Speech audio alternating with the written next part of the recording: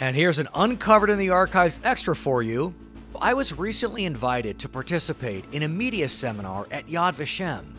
Yad Vashem is Israel's Holocaust Museum located in Jerusalem. The entire week was chock full of fascinating speakers.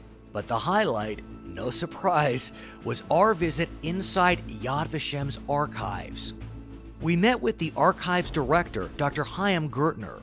Here is Dr. Gertner showing us an actual registration card of a Jewish prisoner at the Mauthausen concentration camp, where close to 100,000 people were murdered.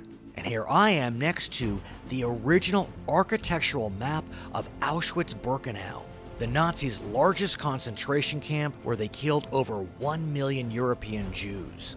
But the most chilling moment inside the Yad Vashem archives was presented by Sarah Shore, who specializes in Holocaust artifacts.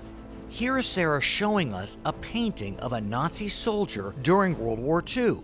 Interesting. But then, she turned the painting around, and what did she reveal?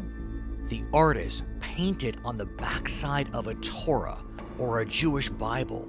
Needless to say, there was an audible gasp inside the archive when we realized that the Nazis actually desecrated this Torah by painting, of all things, a Nazi soldier on this holy parchment.